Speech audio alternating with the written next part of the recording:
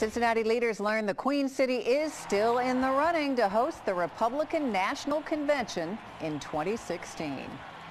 Good afternoon. This afternoon, the Republican National Committee included Cincinnati among 6 finalists to host the National Convention in 2 years.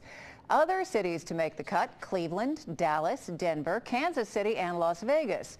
2 cities have been eliminated from contention, both Columbus and Phoenix.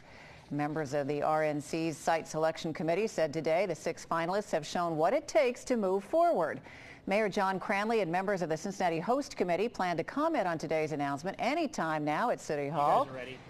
They are standing there getting ready to do that. We'll bring it to you shortly live on Local 12 and on local12.com.